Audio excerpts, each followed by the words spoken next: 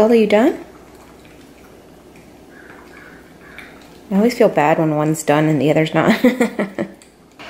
So I made brownies last night. Don't know why I cut them like this. A lot of people asked to see my garden after the house tour. And the reason I didn't show that is because it's in pretty bad shape. I don't think I even showed you, maybe I did show you guys how it looked before when it was like thriving and like I had so many vegetables and herbs and stuff. But I want to show you guys how it looks now, and please don't judge me because it's pretty much dead. It's gone. This whole thing used to be full of, oh, little hummingbird. Yeah, it used to be full of, you know, tomatoes, strawberries, cucumbers. I had some honeydew. Still have a thriving orange tree back there. But yeah, it's kind of a mess. It's just, it needs to be cared for, and I'm just not doing that right now, but I will start. I am getting a little artichoke right here. So cute. But yeah, honestly, this makes me so sad. Just like see weeds and stuff growing in here. But I'll show you a little progress report once it's doing better. One of the problems I have with gardening here is I have a corner lot, and so even though it is a big lot, you lose a lot of space because it's a corner. Also, not a lot of privacy, so I don't see myself staying here that much longer. I'll never let go of this house. I'll definitely like lease it out or something, but I just can't imagine myself like really putting down roots here. If I had to do it over again, I wouldn't get a corner lot.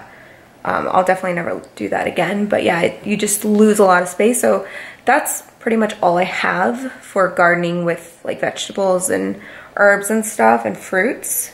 When it comes to flowers, I can do more outside where like I have a fountain. I can do some more trees out on this side by the pool. But yeah, limited space. Just something to think about if you're ever house hunting. I don't recommend a corner lot. I'm not feeling good about these guys hanging out on a white sofa.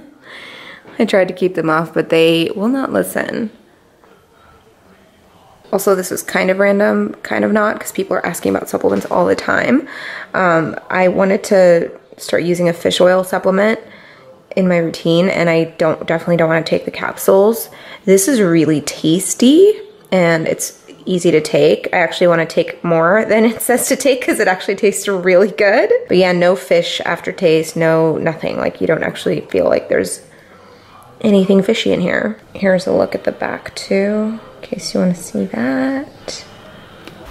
So this might look strange what I'm doing. I've got a rolled up towel under my neck and I'm letting my head hang off of the edge of the bed.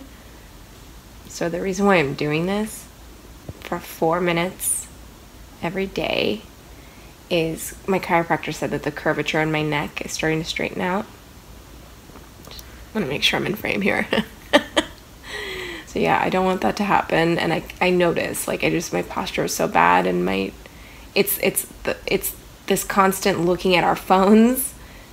And you know, if you notice when you're looking at your phone, your head is down, you know, so your neck is, over the years, it's, you know, the curvature is going to straighten out. So here I am trying to fix it. He wants to put me in traction. That sounded scary, so I'm just trying to do it at home. Also, this is by far the scariest angle I've ever seen of myself. That's a little bit better.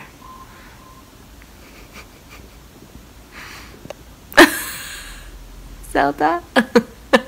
So yeah, just hanging out for another 2.5 minutes. I'm just gonna try to do that 4 minutes a day every day, and then try to go a little bit higher, 5 minutes, 6 minutes. It's not the most comfortable thing, but notice the next time you're looking down at your phone, your position, your neck position. It makes perfect sense that over time, this whole generation's gonna have zero curvature in her necks.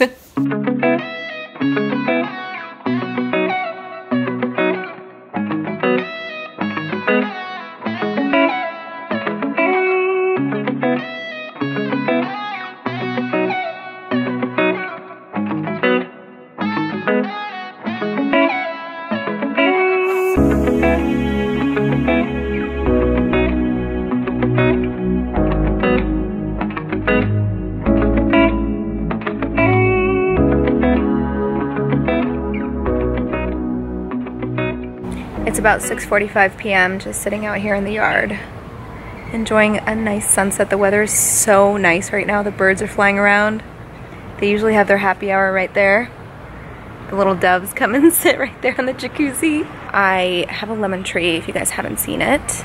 It's actually not that many lemons right now. Usually it's like it looks like it could be 1,000 lemons on here, but I decided since I have so many lemons, I need to come up with other things to make with the lemons. So I'm gonna make a creamy lemon pasta from a recipe that my friend showed me off of TikTok, and lemon bars. I love lemon bars and they're pretty easy to make, so I'm gonna make those for dessert.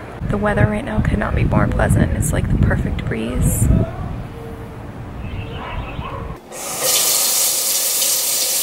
Wow. This is amazing. Interesting, Teni. What Riveting. else? I'm trying to get my posture better because I noticed on camera how bad my posture is. I'm actually shocked there was pasta at the market because it's been sold out everywhere for the last 2 months.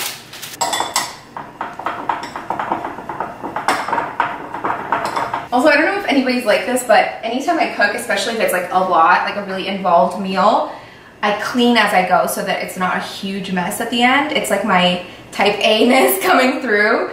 It actually helps and minimizes a lot of the mess after. Can you smell that? So good. Mm-hmm. My girlfriend Angie sent me the recipe from the guy on TikTok, and she made the pasta, and she's like, Teni, this reminds me of that place you went to in Capri in Italy with the lemon restaurant.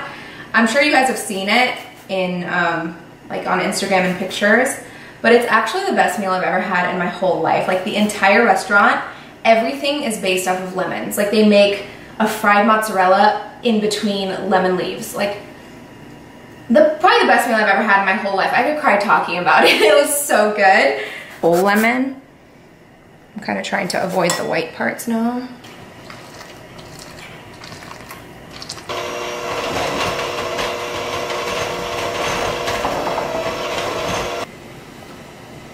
So that I'm just gonna grab and plop in here. I mean, if you're cooking, you actually don't even need like a upper body workout, right? It's just all your arms are like working.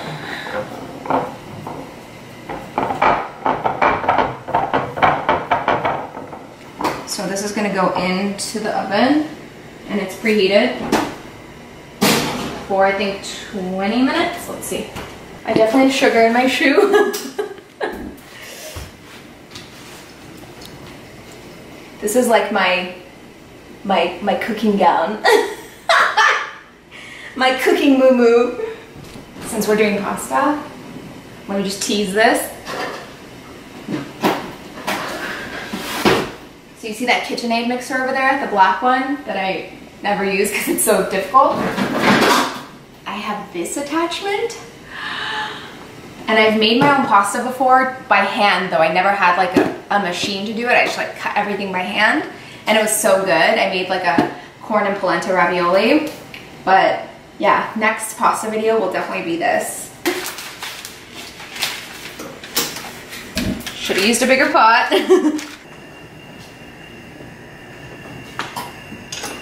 I've never done that before, so I'm sure it serves a purpose. So you're just putting pepper on? Just pepper, yeah. Add cracked black pepper to a warm, dry pan. Add some pasta water to cheese mixture and mix until combined. Okay, that's this. All right, so pasta water goes in here. Might be enough, I think. And then this I just have to stir. All right, so this I know is gonna like sizzle really hard.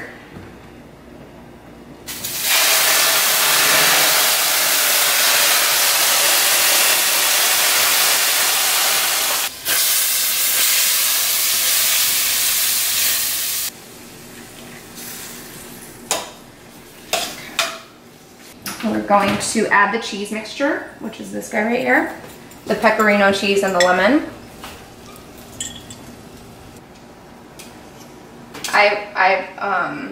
I've cooked with mascarpone before because of Giada De Laurentiis. Do you guys know her from Food Network? You guys, I went to a book signing once of hers. She did a book signing in Santa Monica and I went, and she was so small and sweet. Take it off the heat and add the lemon juice.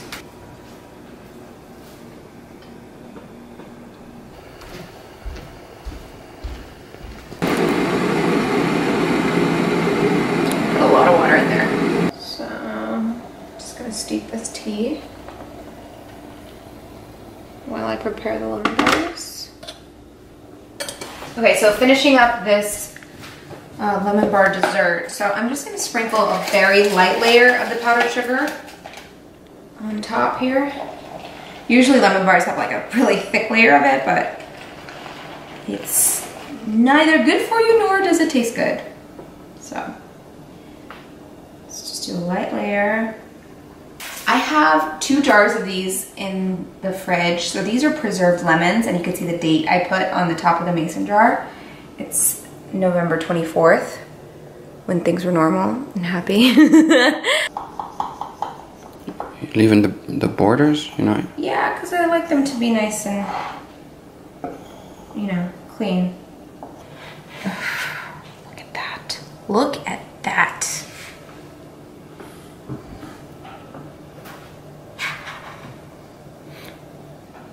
Alright. So those look pretty good. Nice little lemon bars. So now I want to take... I can't open it. Alright. You got it. Thank you. It smells really good. It does, huh? Yum. We can use this for drinks too. Hold on.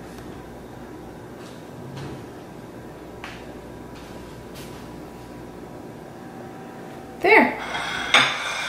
Got nice little preserved lemons on top of the lemon bars. Lemons, lemons, lemons. What'd you think? It's good. It's tart. I think you're just supposed to cook with it. I don't know if you can eat it, you know. Yeah? You can.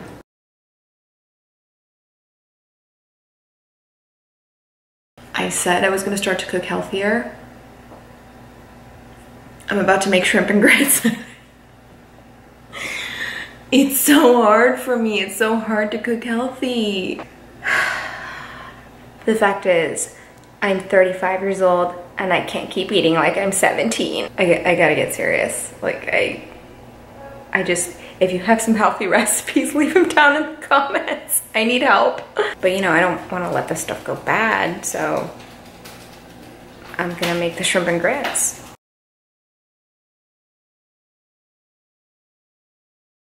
Okay, so today I'm juicing. I figured, you know, since I don't eat great, this is kind of a way to get me to transition into healthier habits. The thing is, you have to know yourself. I know myself. I know I'm not the kind of person who can stick to a really strict diet and get really healthy.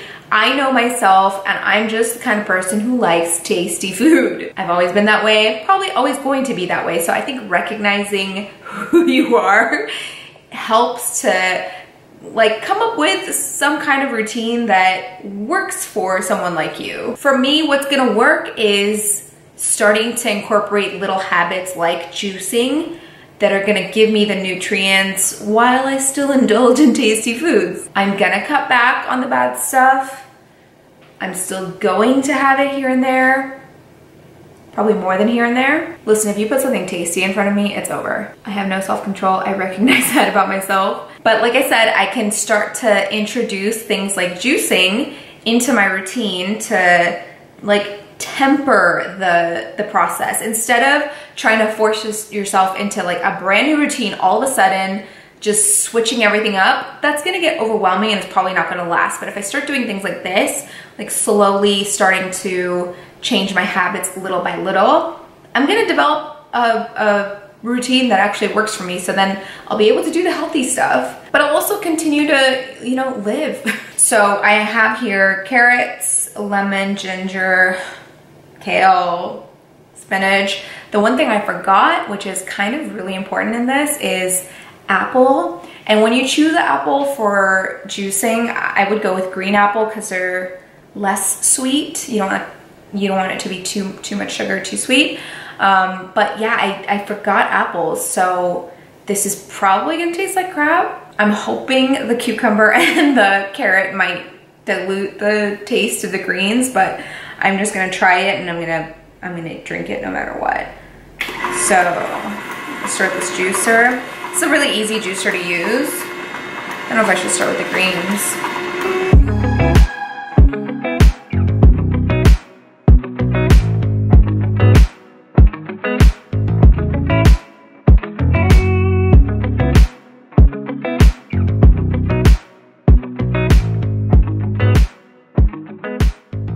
Okay, so here we are. Here's my lovely green juice. And the thing is with this stuff, I have to read about it because I compost for my garden, for my flowers and my vegetables. And composting is great because it's a good way to reduce waste, and you actually get to use a lot of the foods that you would otherwise throw away in your compost. So I have a compost heap out there, but you're not supposed to put citrus or onions in there. Obviously I put lemon in this. I have to look it up if I'm able, because that's great. That's actually great stuff to use in compost. But I have to look up and see if for citrus, if it's the skin or the inside.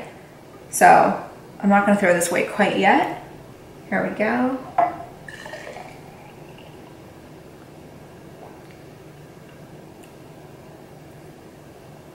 Not as bad as I expected without the apple. It definitely needs the apple, but I thought it was gonna be disgusting. It's actually okay.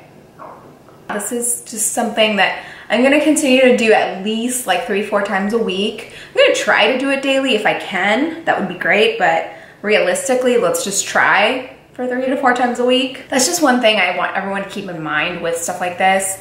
When you're making lifestyle changes, go easy on yourself. Be patient with yourself and know that we're humans, we adapt to certain routines, and if you're trying to change up your routine, you can't be too hard on yourself. You have to gradually transition into new routines. So I'm gonna give myself a goal of 3 to 4 times a week, and if I could do more than that, great. Also, I'm starving. I could definitely have a burger after this.